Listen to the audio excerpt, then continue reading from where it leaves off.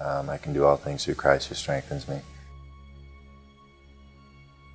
I mean, God really does strengthen me emotionally, physically.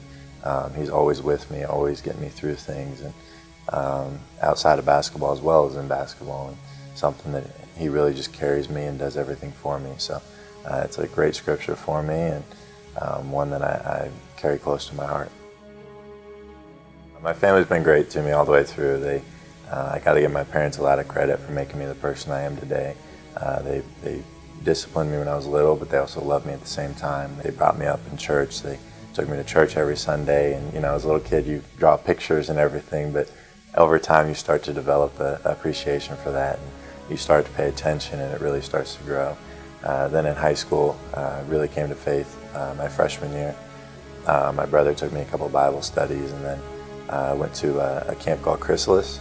It's really where I got to know Jesus as my Lord and Savior, and I really kind of embraced that as my own, and what He did for us, and how He died on the cross and took all of our sins away and gave us really the life that we shouldn't be able to have, but because of Him we can have it. So it was a great experience. I mean, it was something that you come out of those 3 days really on fire, and just going back, and you want to minister to people and really show people what you experienced there, and it's a great feeling.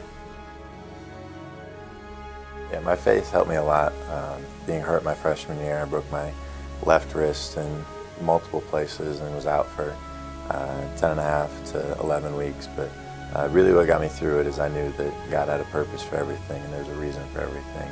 And looking back, my freshman year I gained 20 pounds. Those 20 pounds helped me a lot down the road. I was able to become a better player, and I was much stronger, and I would have never gained those 20 pounds if I hadn't been hurt. So looking back, it became a blessing. At the time, you never want to be hurt, but it really was a blessing.